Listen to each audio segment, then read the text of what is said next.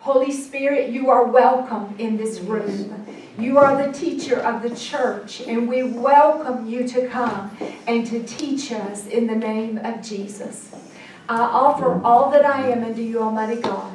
Use this vessel, I pray, Lord, to bring forth your word and anoint every ear to hear what you would say in the name of Jesus. And together we say, demons, you are bound, you are defeated, you will not hinder the word of God from going forth, and you will not steal the word, you will not distract and hinder in any way, not only in this class, but all the classes that are going on right now. In the name of Jesus. In the name of Jesus. Now, Father God, we bless you. We praise you in Jesus' name. Now, if you would, just right there where you are, let's just lift our hands before the Lord and worship Him. Just out loud worship Him. Father, in the name of Jesus. And we bless you, Lord God, in Jesus' holy name. Amen and amen. We're, of course, in this series called Reigning Free. And it's the message tonight is called Permission Granted. Before I jump right into that, be sure before you leave that you sign in and grab an outline that we have over here. And if you've missed any classes, we've got all the outlines there. So be sure that you get what you need. But permission granted, we're going to answer some questions in this series of teachings. And one of them is going to be, do we ever, as believers, grant Satan permission to come against us or to take us into bondage in an area? We're going to look at that. Secondly, does he ever grant Satan permission to come against us or take us into bondage in an area? Well, you know, when you look through the Old Testament, as I've said before, when you begin to read about the children of Israel, you think that they would wake up and smell the roses. But it appears that, you know, here they are following after the things of God. And then all at once, it would be introduced some kind of idol or the women of another country. And before you know, they start giving their attention to those kinds of things.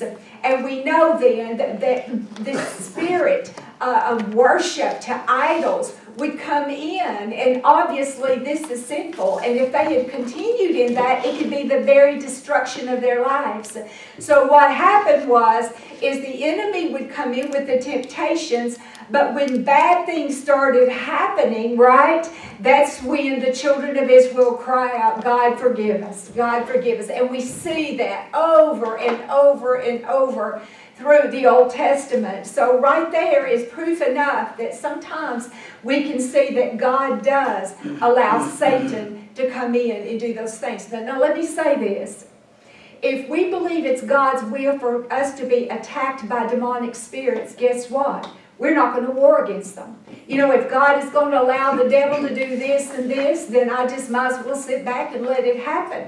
No, what it is, when you begin to see things happen in your personal life or your family, the first thing I know I do is I'll say, God, have I opened the door for the wicked one to come in? If I have, then God, reveal that to me, Lord, and I will repent and I will make that thing right.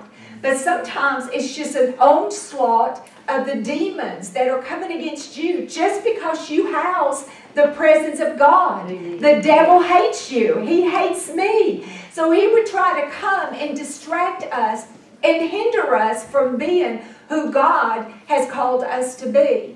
So when we've judged ourselves and we're not seeing that we have opened the door through something we've said or done or some kind of sin, then you take authority over any demon that may be working in a situation. Let me add this. I know I've heard people say, well, you know, my washing machine tore up, and then it was my dryer, and then, you know, and they start talking about all this stuff. And so immediately they think some demons have come to live with them. You know, that's possible. That's possible that the enemy has come in just to try to tear stuff up. But you know, things do get old in this world, would you agree? Yeah. It's not always a demon. Sometimes things wear out. And the devil doesn't really have anything to do with it. But I've said to you before, if I'm in doubt or I'm wondering, I just take authority over him anyway. I just love to give him a good old punch with the name of Jesus anyway. Okay. So we saw in our past teaching that Satan, the demons, they are thieves. The Bible's very clear that the enemy, he cometh not but for to steal, to kill, and destroy. But Jesus said, I've come to give you life and to give it to you in abundance. So when we think about God allowing demonic spirits to come in because of some kind of sin, I can promise you it's always for the good of that person. It is never to hurt somebody or to destroy their lives. God loves people. So when we think that the enemy is coming against us, sometimes then things will begin to happen. We'll cry out unto God, and he is able to come to our aid and minister to us. The devil is always looking for a way to come into our lives. In the book of Joel, in fact, it's chapter 2, verse 9, it says that he will come in through windows, or he will come in through an open door. When you think about your house, your entrance into your home is going to be through a door or through a window. Well, we are the house of God. Amen? We house the Holy Spirit. So the enemy wants to get into our house. When we begin to look at the lively stones the Bible talks about, each one of us make a part of the habitation of our God. And the enemy would love to come in among us, and he would like to steal, and he would like to hinder this church body. But we have authority over him in Jesus' name. One of the main ways that believers open the door to Satan is through pride. Now, we're talking about believers being oppressed by demonic spirits. Now, we see the people in the world, and we know demonic spirits can work through them. But as far as coming against them with the attacks sometimes we as believers see, he already has them. He is already maybe using them. But we want to really focus on the people of God, because I look around and I've told you, God has revealed to me at times that there would be somebody who's truly born again and they love the Lord. But at the same time, there are demonic spirits that's working in their lives, and they don't even realize it. Do you hear me today? But one of the big ones is pride, and I think you'll agree with me when we look at the scriptures concerning this.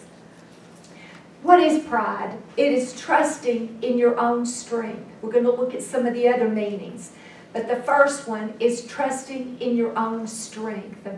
And so many times people, they're believers, and they feel like, well, you know, I've always been able to do this, and I'll do it again. You know, I feel like I've been preaching most of my life, but every time that I stand to minister, whether it's here at the church or if it's on our television program, I realize how needy I am. I can do nothing without the Lord. Now, I can do things out of memory, but if it doesn't have the anointing of the Spirit of God upon it, it is not going to accomplish very much. But I am so grateful that I see my need for Jesus.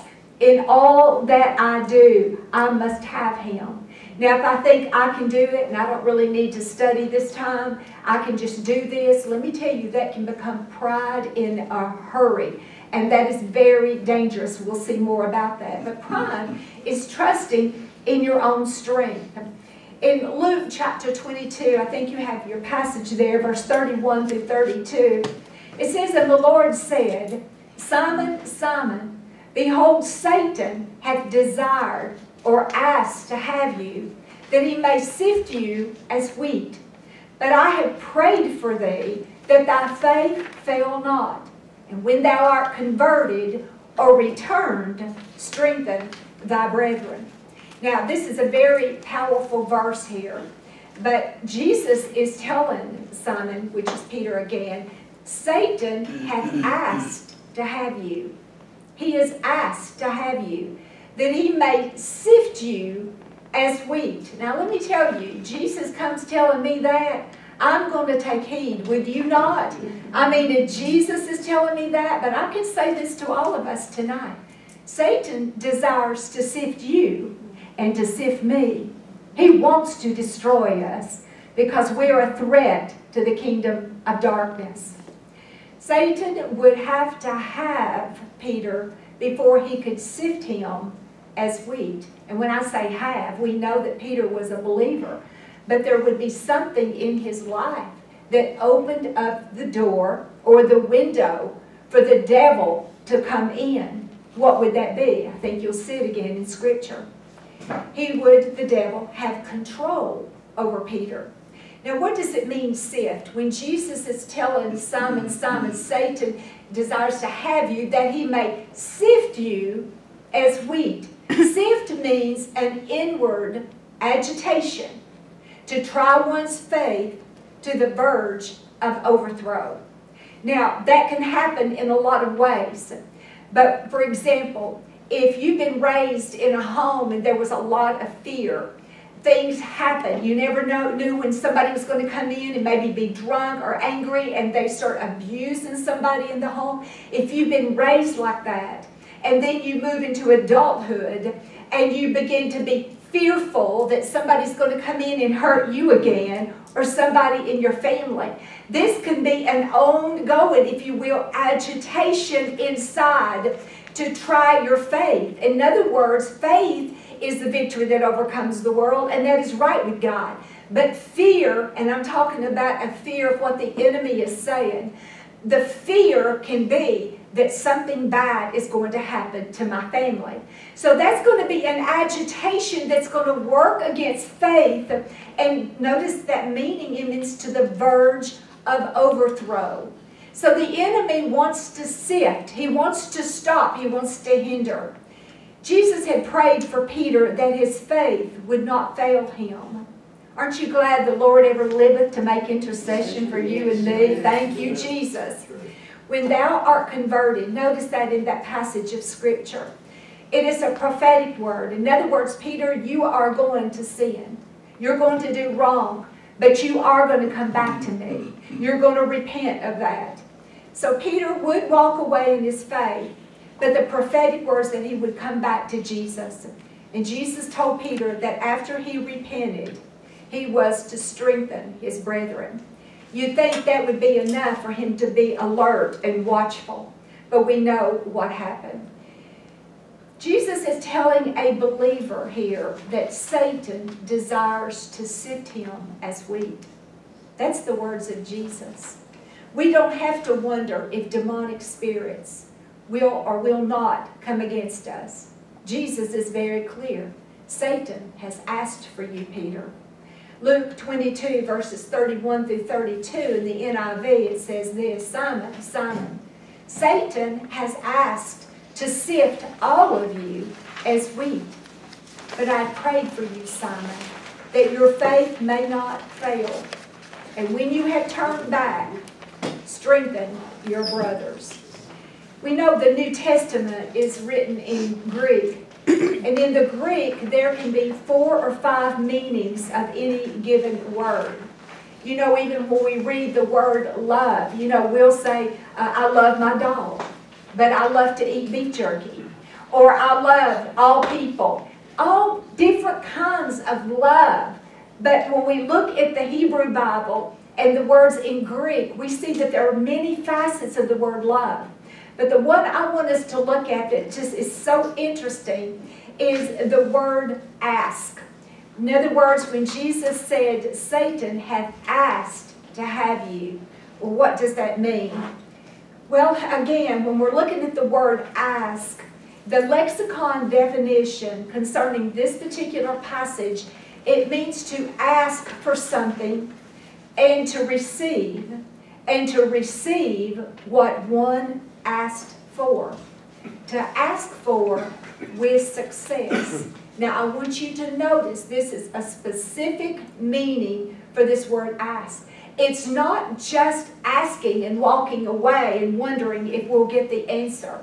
But this asking means I ask, but I also get a response, an answer, an affirmative of what I am asking. So think with me a minute. Satan is asking that he may sift you, Peter, as wheat. In other words, he's asked, but he receives. Now let me tell you, you and I would not pick up on that, because ask is just simply making a petition, if you will.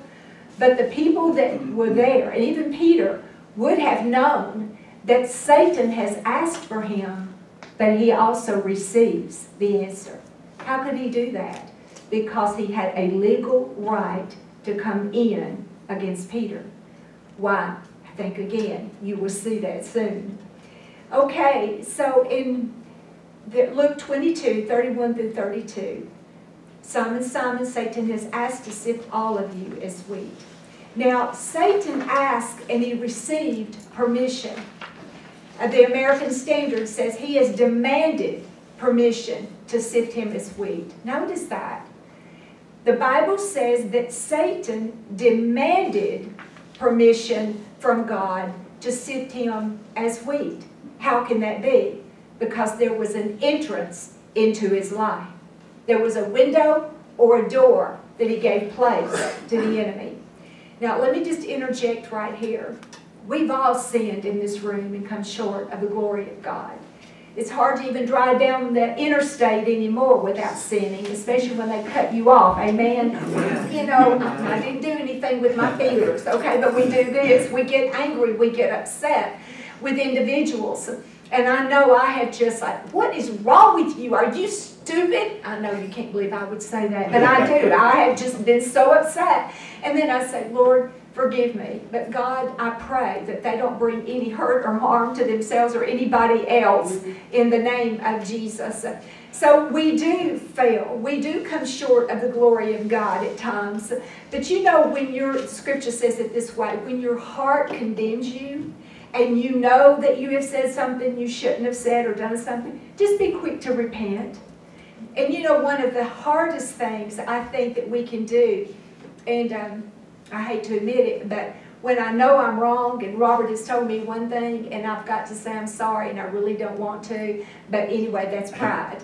But you know, I have to bite my tongue and say, Robert, you were right and I was wrong and I ask you to forgive me. I feel a lot better, but it's difficult, right? You all don't have that problem, I can tell, it's just me. But you know I have to do that because I don't want any open doors or windows to the enemy where he can come into my life. So we need to humble ourselves, the scripture says, under the mighty hand of God. And what he said, then I will exalt you in due time. Amen. So that's good to know that. But again, when the enemy is wanting to come against us, he's waiting for open doors. And this is the reason. Here's one scripture. It says, don't let the sun go down on your wrath. If you've got issues with your mate or somebody in the family, try to take care of that before you go to bed, because the enemy will come in on the wings of that and he will try to enter in if that is not taken care of when you go to bed at night, okay? That doesn't mean that you have to call all your children before you go to bed and try to deal with everything at once. But if there's been something and you can, try to take care of that. What's the scripture say? Don't give place to the devil. Don't give him any foothold into your life. So just be quick to repent. All right. The enemy has a right to sift him as wheat. Why? Because of sin. We're going to look at what that sin was. What would that door be? He believed in his own strength. I'm going to say it again. Peter believed in his own strength. He had pride. Peter had pride. How do you get that, Charlotte? Well, I think when we look at these passages again, you will see that. But Matthew, Mark, and John record what was said before this conversation about Satan asking for Peter. Let's look at these passages. So if you have your Bibles, let's look at Mark, your phone, whatever it is you use. Mark 14. Mark 14. And I'm going to begin reading in verse 27. Mark 14, verse 27. And Jesus said unto them, all ye shall be offended because of me this night. For it is written, I will smite the shepherd, and the sheep shall be scattered. Now he's talking about the disciples that was there with him. But after that I am risen. Now right there, Jesus is prophesying, I am going to rise from the dead. He said it right there. I will go before you into Galilee. But Peter said unto Jesus, although all shall be offended, yet will not I. Okay? Now, the Lord Jesus had just said that all of you will deny me. All of you will be offended. But Peter is rebuking the Lord Jesus Christ by saying, they might, but I won't. Right? And Peter said to him, although all should be offended, yet will not I. And Jesus said unto him, verily, I say unto thee, that this day, even in this night, before the cock crows twice, thou shalt deny me thrice, or 3 times. So he's saying, Peter, you're not going to just deny me once, but you're going to deny me 3 times. 31, but Peter spoke more vehemently, if I should die with thee, I will not deny thee in any wise. Likewise, also said they all. They were all said, oh Jesus, we would never go against you. We would never run away from you, Lord. I want you to notice that. Because what? Every one of them does, right? I think John probably stayed in there as close as he possibly could. But they did. They all denied the Lord. But pride says, my strength is sufficient. My strength says that I can go up against anybody and I will never deny you. He was looking at what he thought was his ability. But Jesus turned and said, Peter, get behind. Notice, he said, get behind me, Satan. You are a stumbling block to me. You do not have in mind the concerns of God, but merely human concerns. I want you to notice that. He looks at Peter. He is not calling him Satan, but he addresses Satan that is working in Peter's life. And I want you to see this. Peter is in pride. That the demon had come into Peter's life. And I'm not saying that he was lost and going to hell because of this. I'm not saying that at all. But I am saying that pride was in his life. And Jesus is addressing the demonic spirit that is working through him to decree and to declare that that he's okay, that he's all right, but we know he wasn't. So Peter, when he heard the Lord say to this, the scripture says that he took Jesus to the side and he rebuked Jesus. He said to Peter, get behind me, Satan. So I want you to know Peter is trying to correct what Jesus is saying when Jesus is the way, the truth, and the life. He is speaking truth. But there again, Peter is rejecting his words and trying to correct the master. When Jesus tells you something, you can bank on it. You can't pray hard enough. You can't fast enough. When Jesus says something, listen to what he's saying. Now, if he deals with your heart, I want you to make war in this area. I want you to stand against this. Yes, you fight as God leads you. But if he is making a declaration to you, you can know that it is surely coming to pass. So Jesus addressed Satan in a man. Peter trusted in his own strength. You remember, Peter cuts off the ear of a man in the garden. He's really trying to kill him, right? There may have been 100 soldiers that was there that night to take Jesus. We don't know. The scripture doesn't tell us. But it says that Peter is going to take them on. He has a sword and he cuts the soldier's ear off when he's really trying to hit his head, thinking, I have the strength, I can take on all these men that has come out with their torches. Let me tell you, that is a very serious thing. What's the scripture said? Take heed when you think you stand, lest you fall. And that's true for every one of us. Just beware, take heed that you think you're standing and you got it all together. Scripture said, lest you fall. Now, that doesn't mean I'm worried all the time I'm going to mess up, I'm going to miss God. No, it simply means that whatever God calls me to do, whatever God calls you to do, that I am dependent upon him. It's His strength. But He will help me to stand in the midst of it. But if I think I got this, I can do this, beware. That can be pride. You see where I'm coming from? You see what the scripture there is saying? Okay. Many mature believers get caught up in pride. They believe in their own strength. They believe that they can resist temptations in their own strength. Let me tell you, you and I are no match to any demon. I'm going to say it again. We are no match to any demon within ourselves. But we are not within ourselves. We have been given authority and power to cast out devils where we find them. We have the authority to bind and loose in the name of Jesus. But I want you to know it is because of our God's strength within us that we can resist temptations, that we can combat the works of darkness. You know, some people want to call it willpower. I hear this a lot with drug addicts and those that are so bound by alcohol or porn, and we could go on and on with the list. But there are those that will say to them, well, you've just got to control that habit. You can do it. You have the willpower to do it. Well, most drug addicts, if you go back and look at them in a little while, what are they doing? They're using again, right? Because they're trying to do it in their own strength. They're trying to say, no, I don't want to do this. But if a demonic spirit has come through in that, he might let up a little bit, but you can just watch. He will try to come right back in to that individual to cause them to go right back to some kind of addiction that maybe they thought they were free from.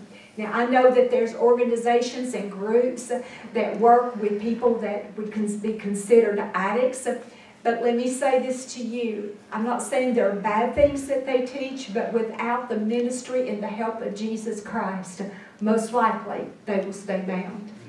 Okay? You understand? Matthew 16, verses 24 and 25.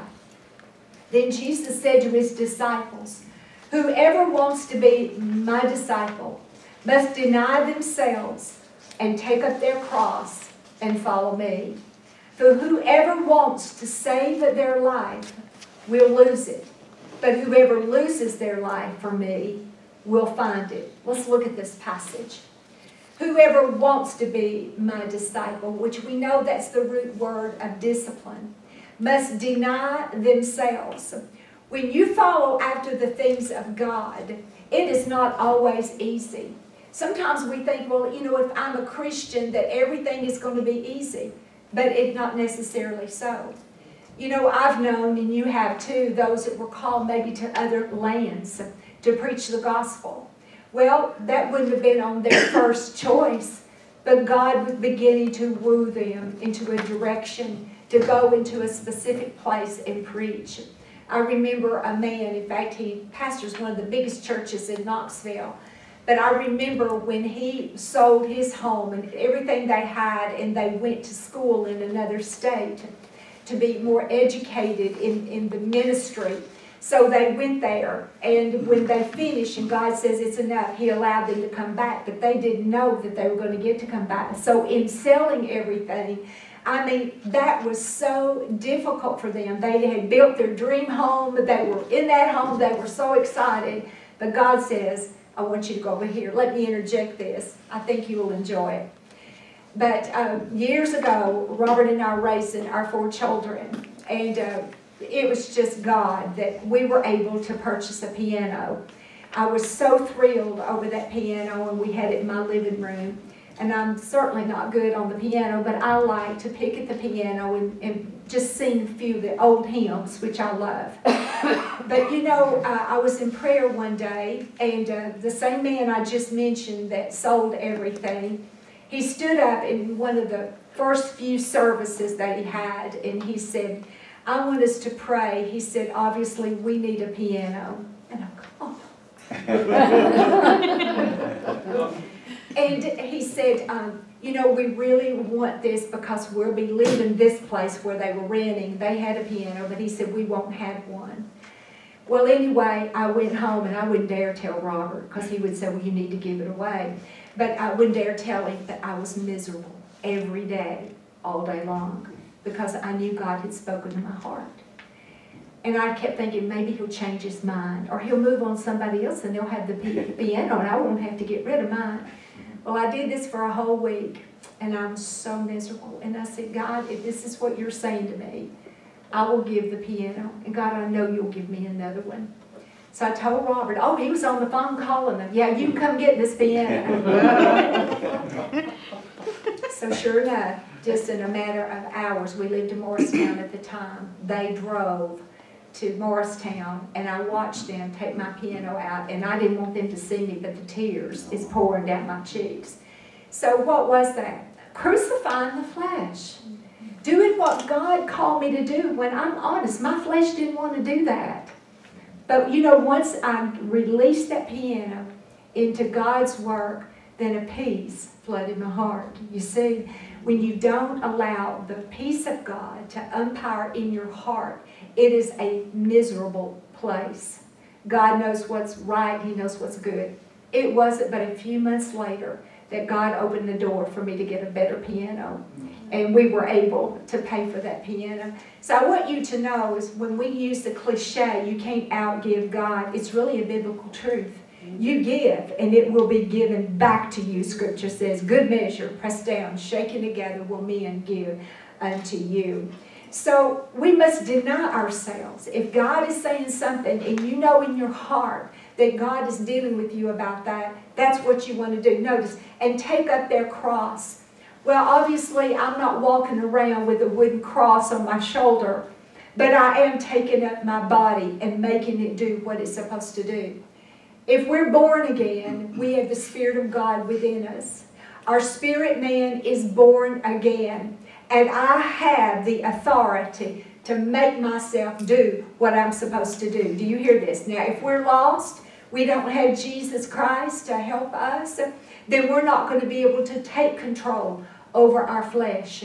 But we can through the power of the name of Jesus and the workings of the Holy Spirit. Jesus said to take up your cross and follow me. So it may be easy to follow the Lord in some things, but it may not be so easy in other things.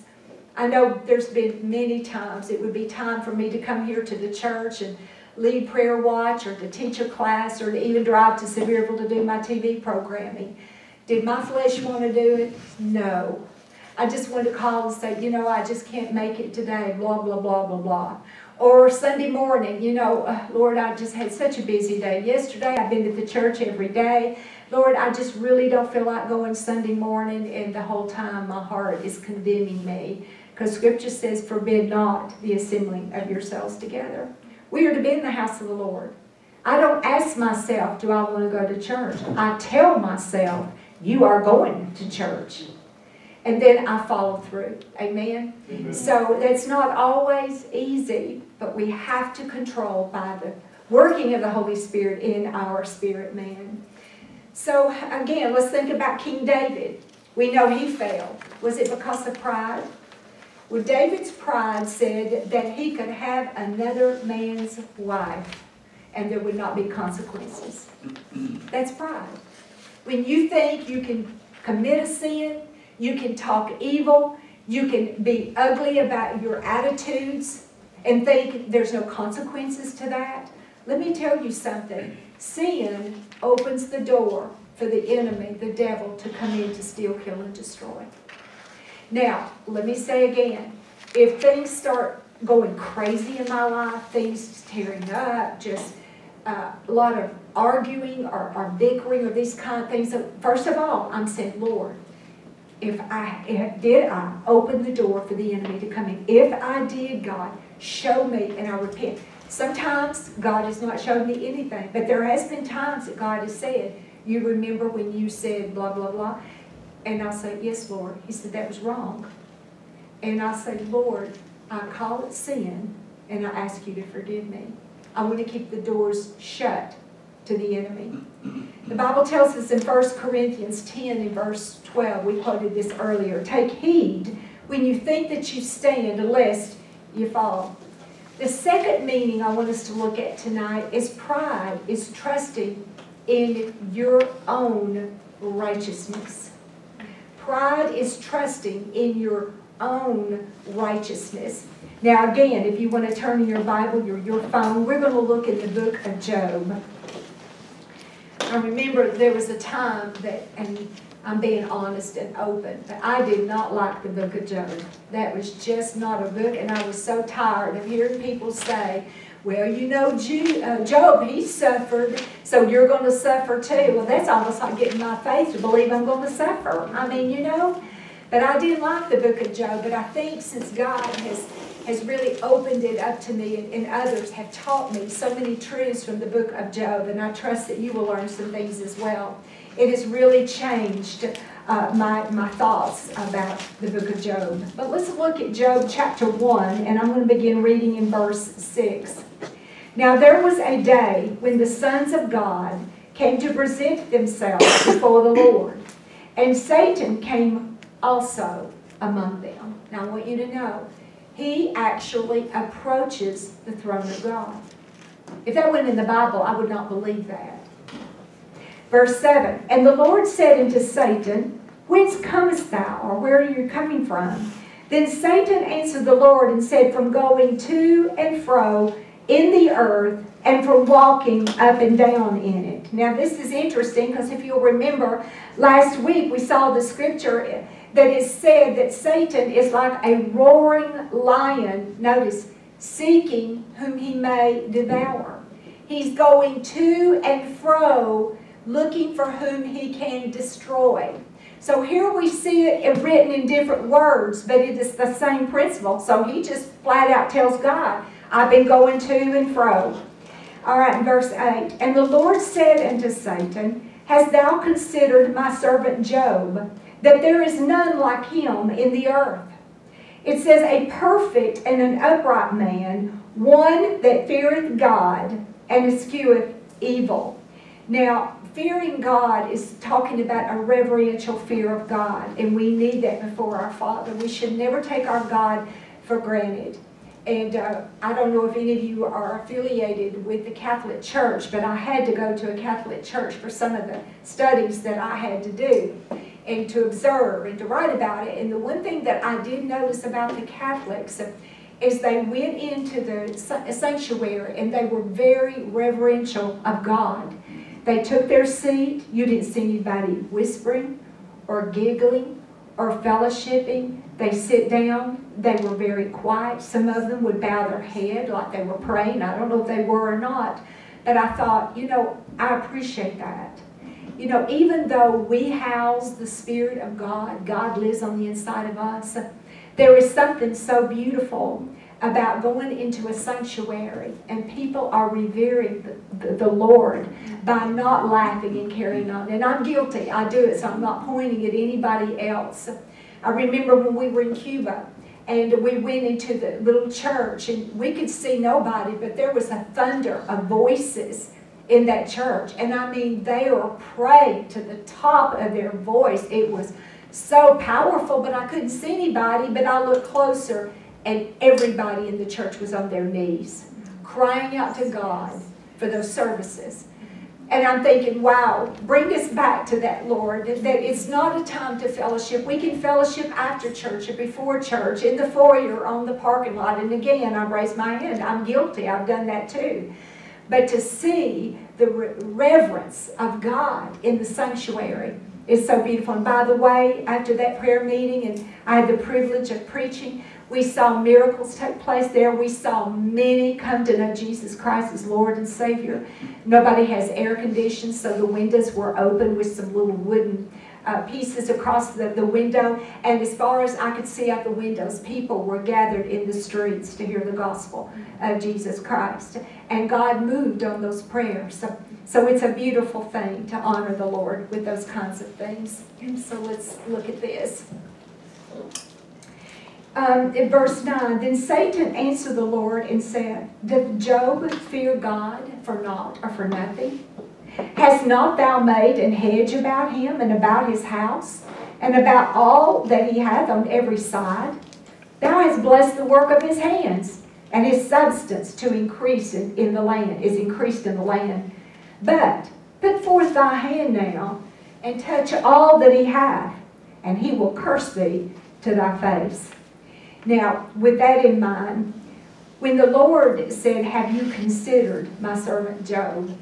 It's almost like he and Satan, the Lord and Satan are working together to do something bad. That is not the case here at all.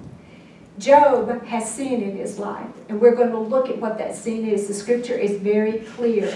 And when I saw that, I mean literally, it helped me with this passage, because for me, the problem that I had, let me see if I can find it where,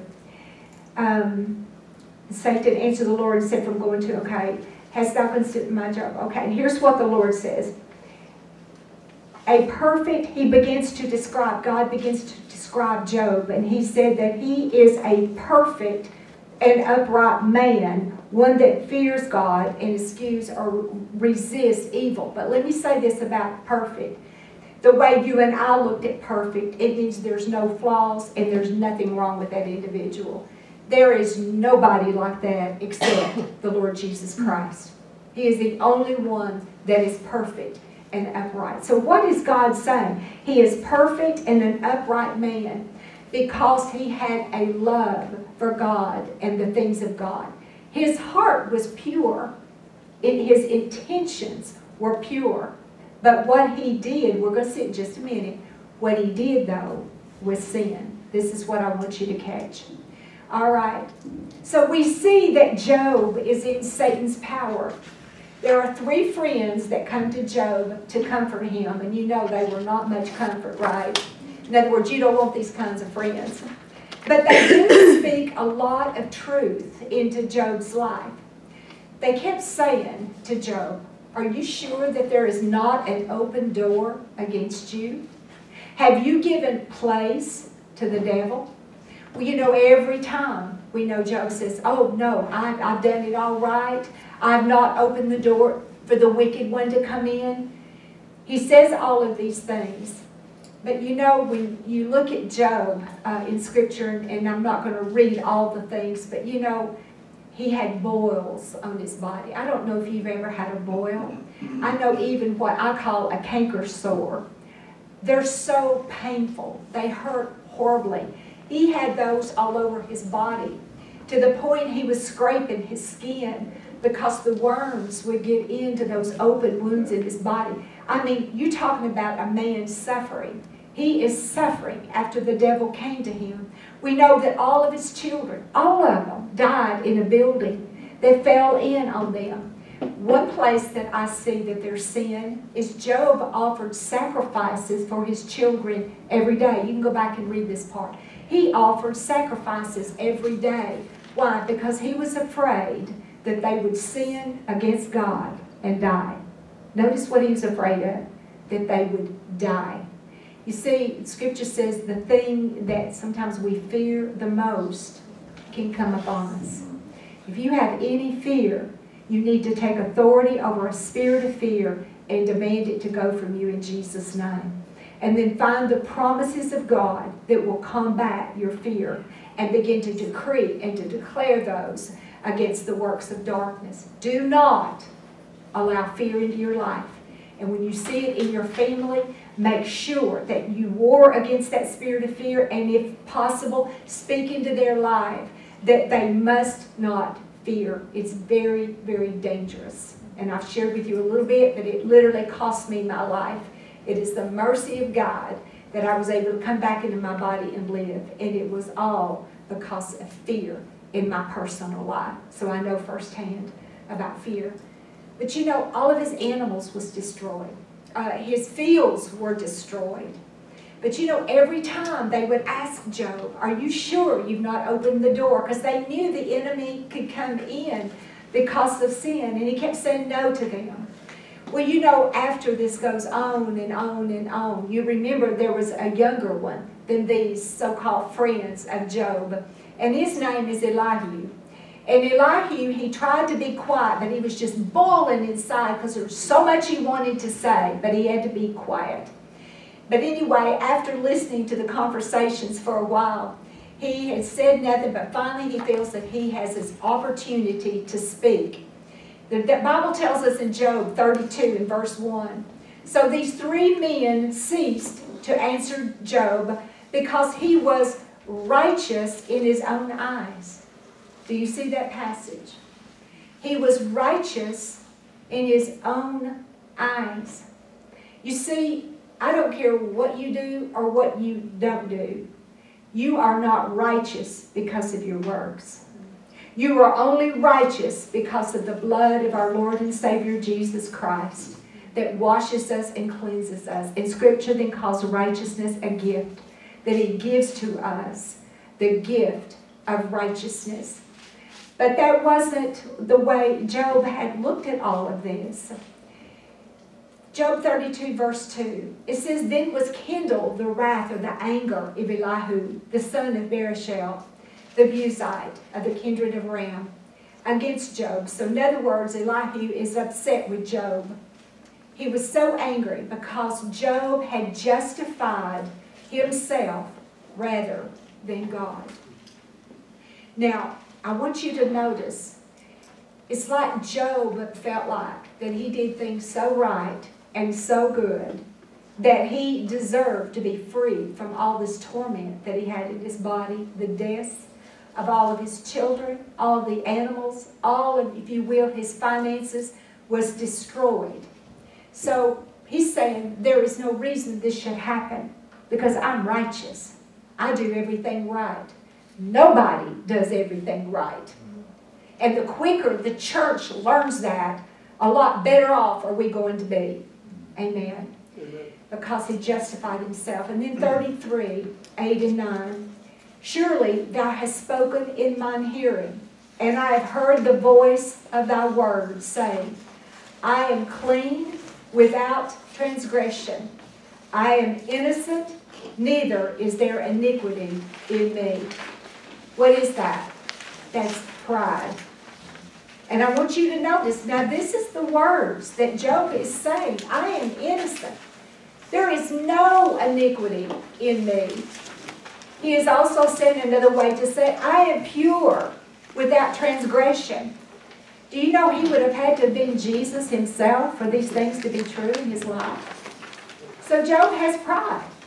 And then in 36, verse 3, Elihu says, I will fetch, and that means I will get my knowledge from afar, and will ascribe righteousness to my Maker.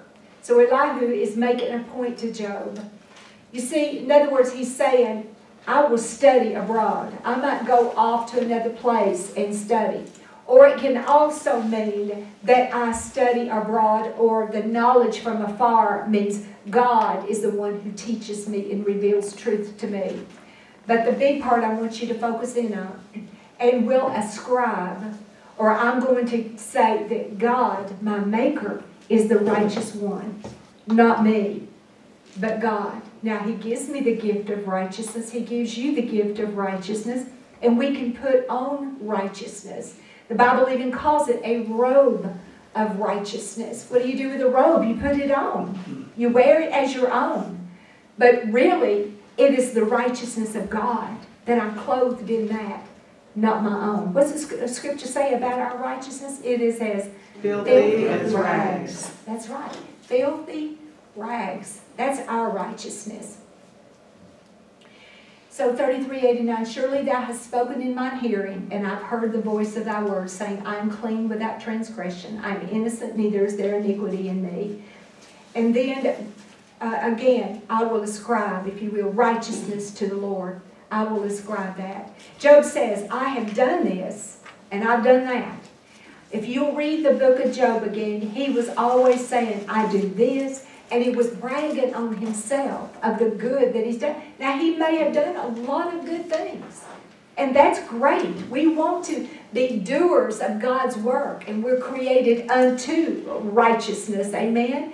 But we are also to do the works of God as He leads and guides me. But I can assure you, I don't care how much work you do, it will not buy you righteousness. And if any of us thinks that it does, then that is pride. And again, it will open the door for the enemy to come in to steal, kill, and destroy. Job counted his personal works as righteousness rather than what God had done for him. He looked at his own works.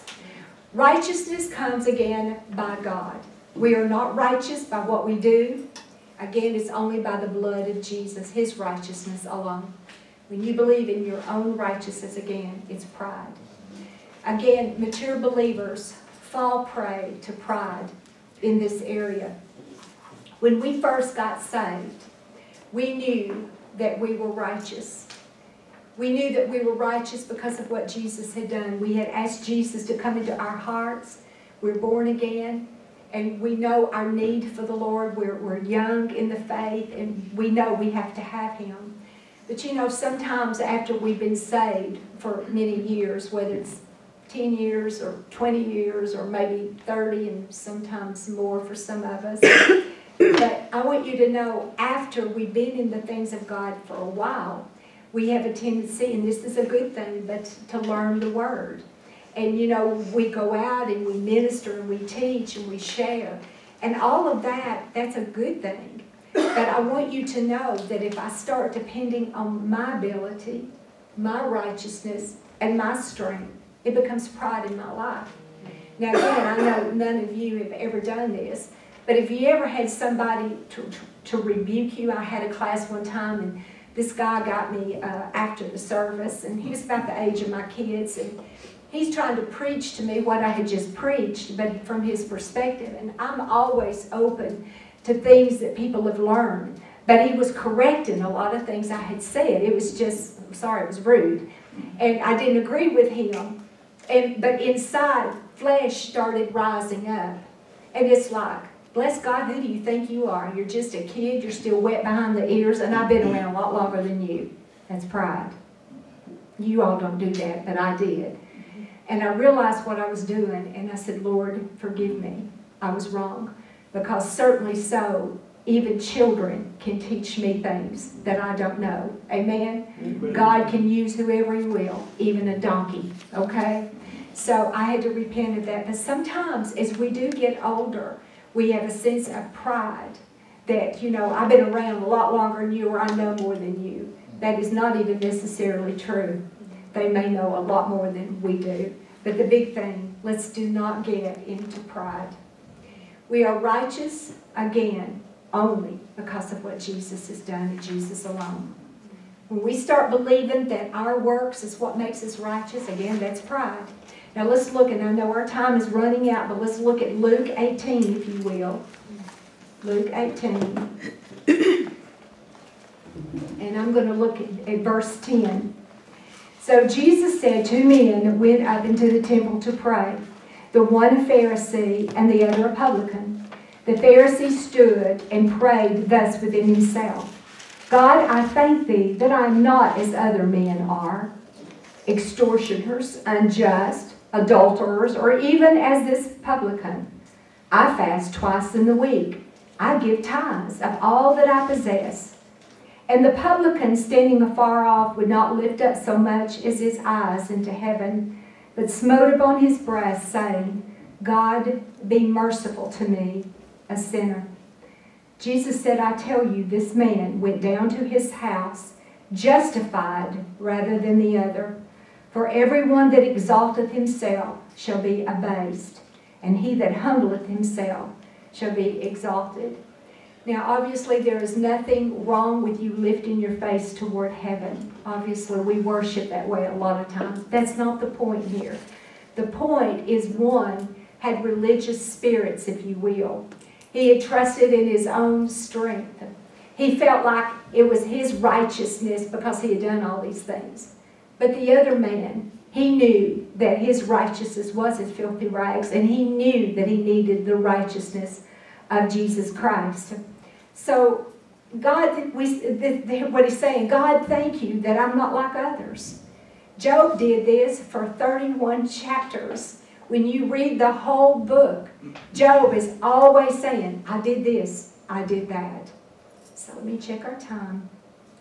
So I'm going to just stop right there. We'll start we will finish this because I don't want any of it wasted. I tell you, it's always the quickest hour when I'm with you all. It just goes by so quick. But the Word of God is so good. And I hope you're learning. You feel like you're learning something. Yes, and if nothing else, these are things that you can share with others when they're thinking, well, I'm a Christian. You know, devils aren't in my life, but they may need you to cast that off of them and out of their lives in the name of Jesus. I am not asking anyone to come up here at all. Anytime, though, you want prayer, I'm here for you. But if you are dealing with any kind of pride, I've been open with you tonight about my own pride, and I've had my share of it. But I've asked God to forgive me. But if there is anything where you feel like you have believed in your own strength, you believed in your own ability, you know, Scripture says it so beautifully, Proverbs 3:5-6, do not lean into your own understanding, but in all of your ways acknowledge the Lord, and He will direct your path. We know that we need Him. Now, don't laugh at me, but I've gotten pretty good at getting my van in this little space that I have in the garage. It should have plenty of space. It's my fault. But there's not a lot of space. And Robert said, well, you're really close on that corner, or you're really close over here. And I want to say, I'm driving, okay? I am driving. Okay, that's not nice. But anyway, every time I pull in that driveway inside and say, Lord, help me to get this car in. I don't want to damage my car, and I don't want to knock the garage door off of the siding, and I don't want to do any of those things. But it's something I acknowledge the Lord with. When you get in your car and you take off in it, have you acknowledged the Lord for the day? I know we can't acknowledge Him in every single detail, but let me tell you, when you get in that car, it is a dangerous thing. When you go out on the highway, it is dangerous. We don't fear, but we acknowledge we need the protecting hand of our God. Amen? So acknowledge Him. When you feel a little uneasy about something, maybe it's somebody in your family, and you start having just some bad vibes about that something is wrong, don't just let that slide by. Go somewhere and take authority over any demons that's assigned against your family or something assigned against you. I'm just going to share this, but Mother got in the car tonight and she was weeping. And she said, there's just something wrong. And I knew it. I knew that in the realm of the Spirit there was something wrong.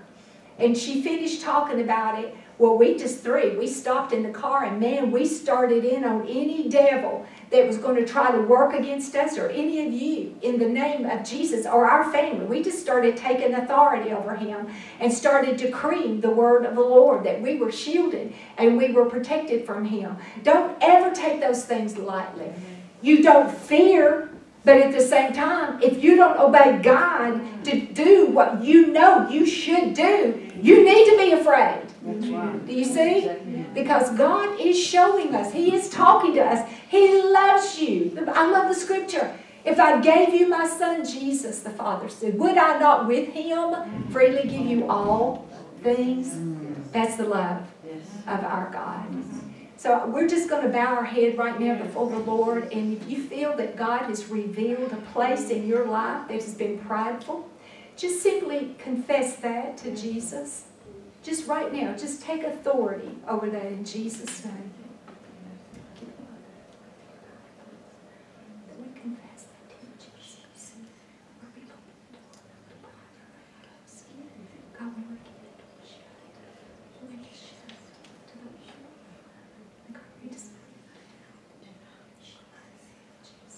Thank you. Now I take authority over every demon of hell that's trying to come in through pride. The window, the door, we say you have no place in our lives.